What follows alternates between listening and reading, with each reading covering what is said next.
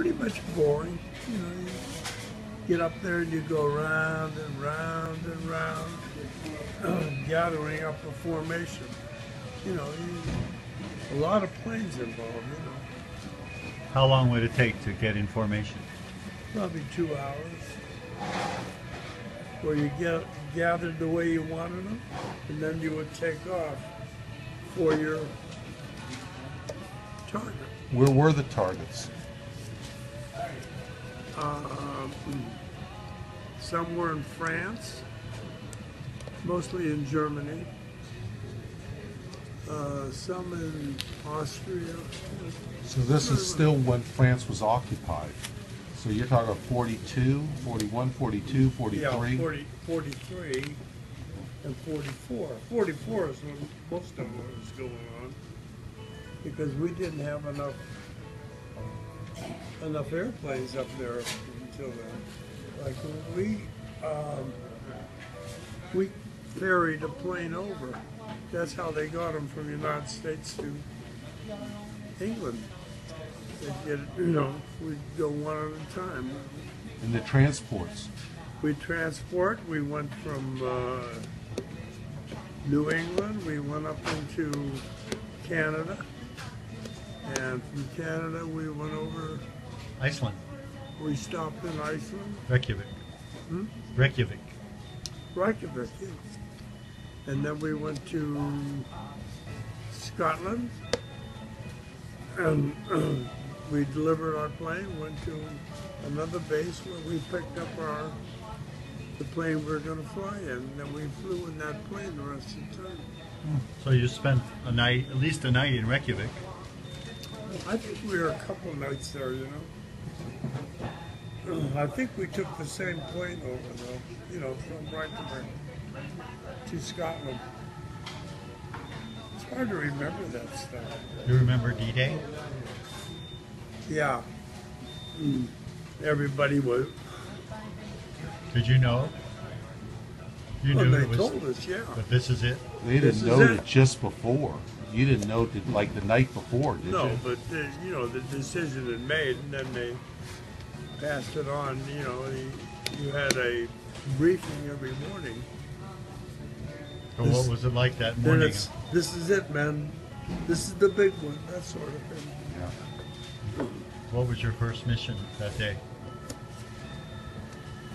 What did you do on D-Day? We flew mission, and then went back home, loaded up, and flew another one, and then we flew another one. We went like, that's kind of stupid, really, except that they might have been using all their resources. I don't even know where we went on D-Day. You don't know. You dropped bombs, though. We dropped, yeah. In formation. That was the reason, yeah, that was the whole thing. We didn't, none of us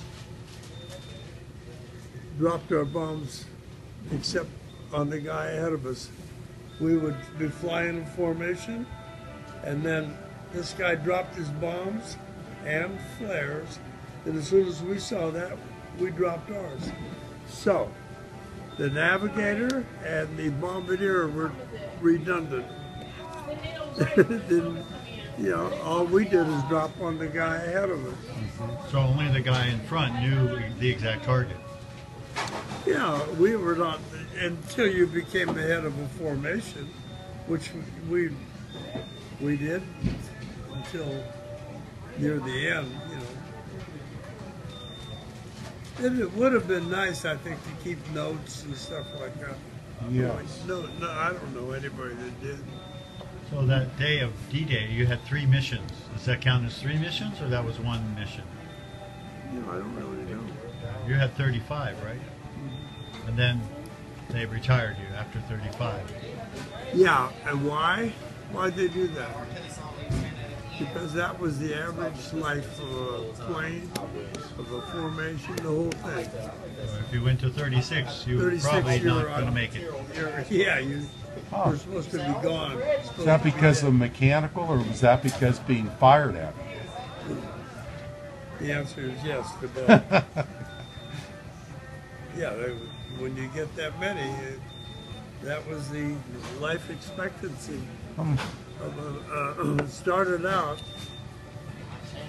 with 25 missions, and then as we became stronger and more planes, then there were fewer, percentage-wise, there were fewer knocked down. Did you ever get hit? Always, almost always. What was it like getting hit? Well, you get little holes that appear in your airplane. You know, mostly we got hit by flak. And I don't know, I think altogether we had either 2 or 3 times when our particular formation was attacked by German airplanes. Did you have an escort? A fighter escort? Going in and coming out, but not over target or anything. We were all on our own. And that's when we would go, you know, squeeze in real tight. You know, so when you drop your bombs, the guy up front dropped his bomb, and everybody who was watching that airplane would immediately drop their bombs.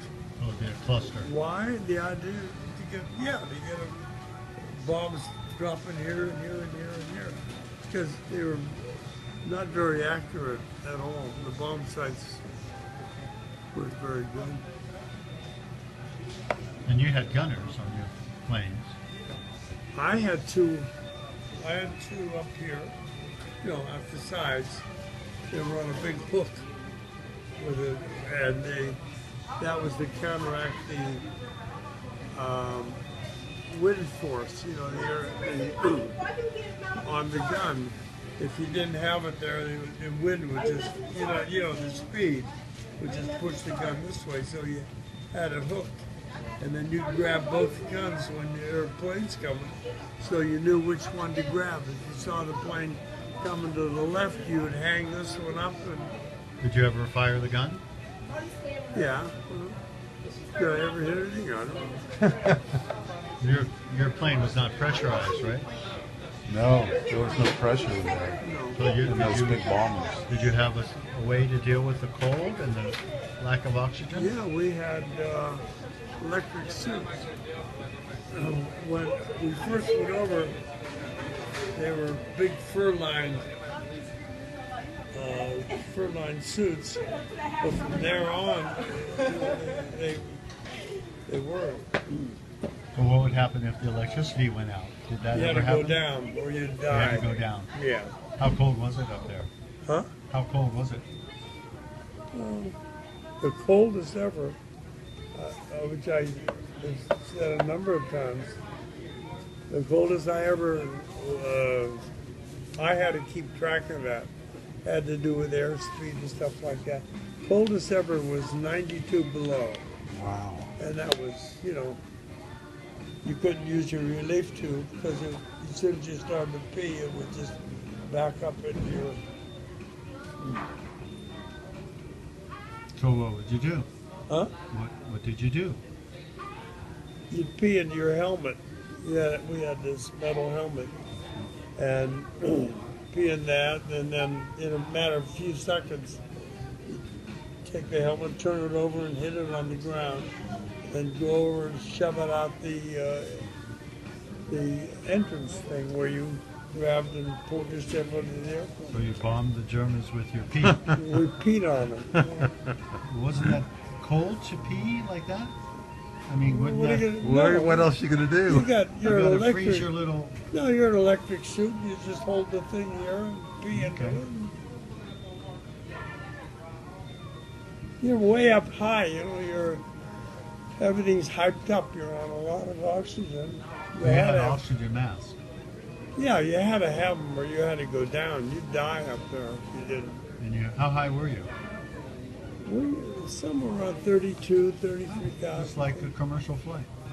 Yeah. Mhm.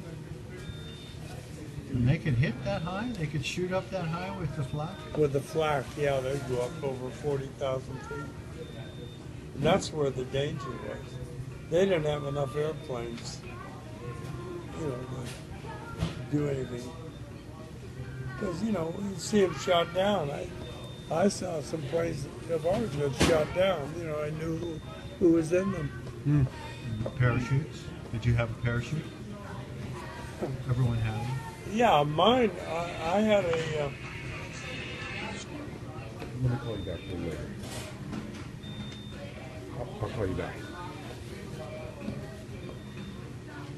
Did you have a parachute? Did you ever try it? Yeah, it was in a little pack, a chest thing. But what I did, it was in your way, so I put it on the floor and I had a strap. And I'd hook the strap onto me and onto the parachute. And if I had to get out of the airplane, I'd jump out, and on the way down, I'd put the chute on. Did you ever have to jump? Hey, go on. During training? I'll call you back. Listen, Never. I never You jumped. never jumped. No.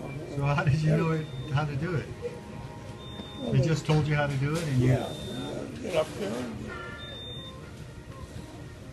you think they would have trained you once. At least. No.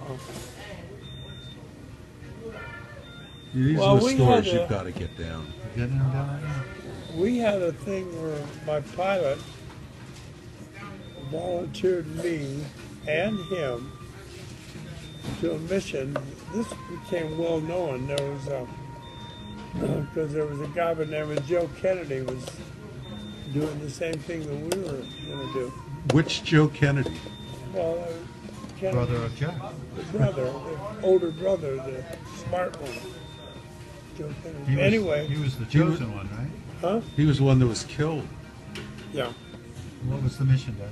Well, the mission was the pilot and I would get in this plane that was loaded with bombs. And this is when the Germans were firing weapons over, you know, I forget what they're called now. They shoot them over and then V2s. boom, yeah. Oh, the buzz bombs. Buzz bombs, yeah. And what they had no defense against it. What they were going to do is they were going to load up this plane with bombs. And the pilot and the navigator would take off and fly to a certain place, and a mothership would come over above it, and we're going this way, and he would take control of the plane that we were on, and we would jump out. Like over friendly territory. Over friendly territory, we'd jump out, and the other guy would control that plane and fly it into where they stored. The Americans knew where they were storing all these bombs underground, and that was the thing. And then Joe Kennedy died in that thing, and they canceled the whole thing after that. I mean, he was doing the same thing. Did he do it? Yeah, he was going to do what we did, but he got killed. He canceled the whole thing. Because he was Joe Kennedy? I don't know. So you actually tried it? No, we never got up. We were told You were what to do. volunteered. We didn't do it though. Afterwards, we started thinking about it. You know, kind of glad. Tell him about the thundercloud. Thundercloud. The time you flew into the thundercloud. Oh, that was in America.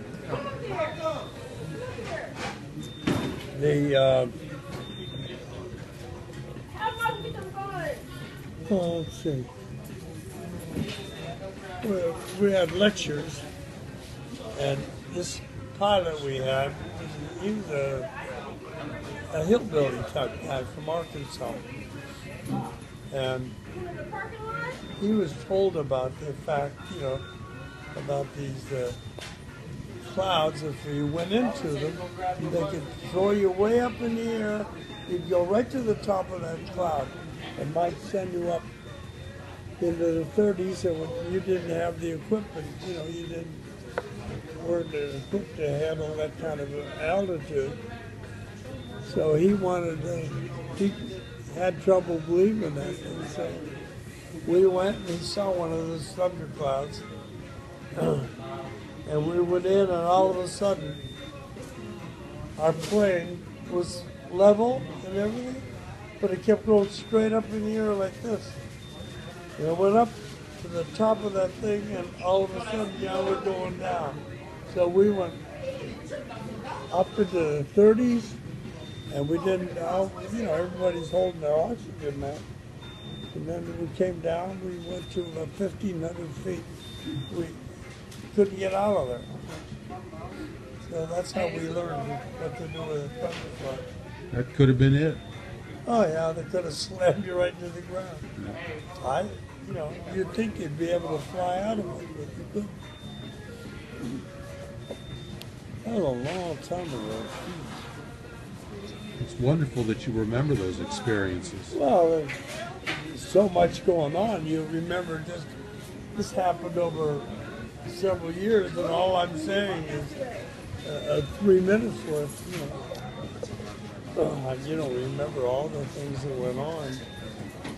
The one where Dougie was talking about was we couldn't keep up with our formation, so we decided the officers were the ones making the decision. We had an argument on what to do. Let's get rid of these bombs. But you couldn't land with the bombs, right? Huh? You couldn't land with the bombs. No, they'd tear the wings right off the I've plane heard that when you'd before. land. They'd keep going down, and you'd tear the wings off. But there was a big argument what to do. Let's get rid of these bombs and get the hell out. And I'm the voice that says, well, I didn't come here to save any lives. I want to kill as many Germans as I can. That's where Mom and she took issue with it. I could see that. Well, I hated the Germans. So And I what did was you the do? only one on the plane that did. I'm sure it's because I was Jewish. So what did you do? We bombed this little village. The pilot, took a sight on it, and we dropped our bombs. We didn't know what happened. It had nothing to do with the war. It was just a little village. Did you get any flack from the commanding officer? No, we were on our own. Did you report that? The formation was off somewhere. We couldn't. Did you We have to couldn't keep up. Huh? Did you have to report that, or What we did, yeah. did you get any flack from the? No pun intended. Yeah. No, I don't remember. I don't remember what happened after that.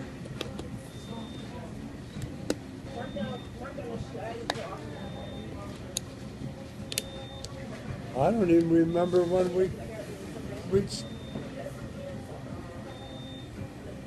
our number of missions. 35. All of a sudden, it's over. We went home. Were you happy? Well, what I started doing is looking for a way to stay out of enemy territory. I was afraid we'd come back, and they'd send us on to. We were winning the war in in Europe. I was afraid that they might send us to the To other. Japan. And I didn't want to go because we are already told that the reason you're only flying this many missions is that's the average life of a crew. It's 35. So You're pushing your luck. they're pushing your luck. Yeah, exactly. So you went to pilot school. Yeah. Pilot I training. went to instructor school and then they shifted me to pilot school. And I went to the first group. I went to what the hell was the name of that plane? It was Stearman's. We did that, and there were three phases. The first one, then the middle one, and then the final one. And then the war was being over, and they would come to the people that, depending on the program we were in, they came to us and said, well, you're going to have to sign up, though, for another 3 or 4 years, and you'll go to West Point and finish your training that way, and then you'll stay in the service. I didn't want that. So they gave you a choice, Sort of. You don't know what they... but you could get out or not. Stevens, may Yeah. I help you?